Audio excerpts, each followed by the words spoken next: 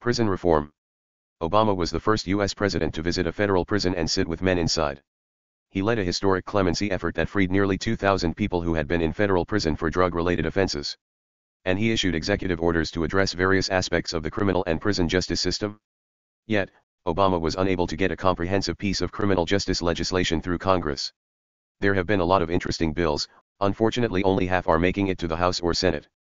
For the first time in history, at the 2016 Democratic and Republican conventions, both political parties adopted language that called for reform of the prison and criminal justice systems. The administrations prior were hostile to a broad overhaul, but for a decade now, both conservatives and liberals have embraced reforms.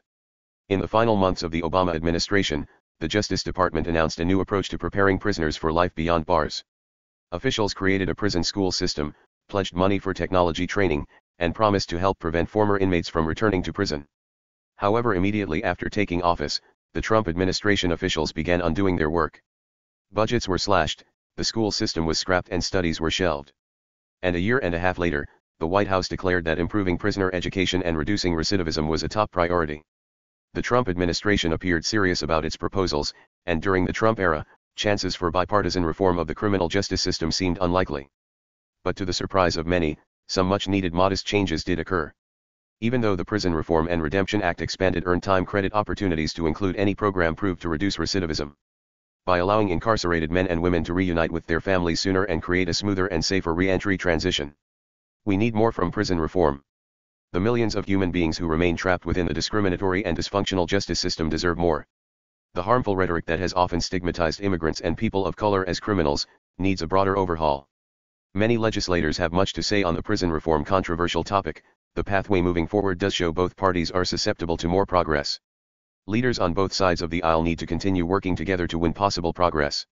At the state and local levels, the nationwide momentum to fix the justice system isn't stalling any longer. The push for federal prison reform is also a matter of justice, not to mention human dignity. Taking a small but meaningful step together now could allow us to take more steps together later. Street game mentality and code of honor. The mentality itself originated from slave owners during the 1700s. Slave owners back in the day believed that once they had bought a slave at whatever cost, the slave was a symbol of their honor. Since then, people who have been well impacted by slavery use this mentality to experience the strength that people of slavery weren't able to. The issue is people who think this way also raise their kids to think this way. In the hood and other gang turf areas, people and kids young as 10 are lured into playing the street game, and some of them are illiterate. Whatever path you choose, whether basketball, gang member, hip-hop, prostitution or stripping, rap or even selling drugs, the mentality is death before dishonor. This means you are governed by street game morals and principles, and the consequence of breaking rules to the game means you can get killed. The people who are lured are schooled and then turned out into playing the street game for the honor.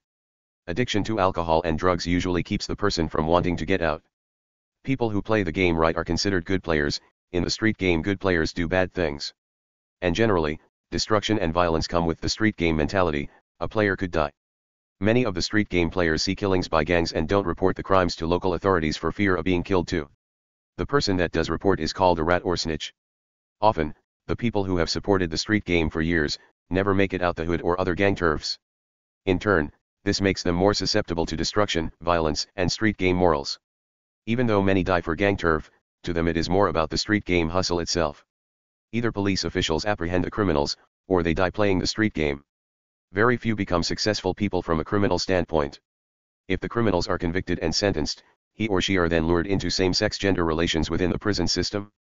This often leads to the mass destruction of personal identity, something all criminals face. Marriage is ruled out for open relationships. Fathers and mothers are away from their kids, and the cycle then repeats itself. When those family members ought to be honoring long-term relationships and family values. The crime wars that go on in the world have always been about who's partially right over what is consistently fair, rather than building a strong foundation for families and friends.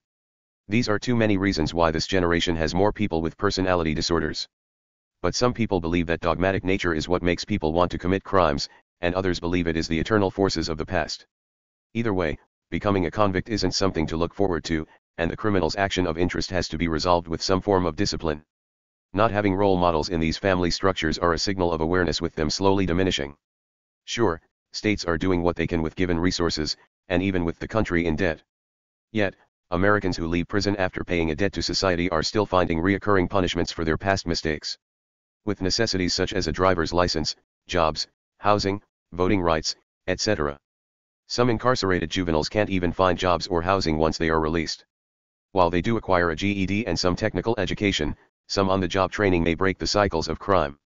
According to the word in the street, and the recidivism statistics, inmates have as much access to illegal drugs, in jails and prisons as they do in the streets.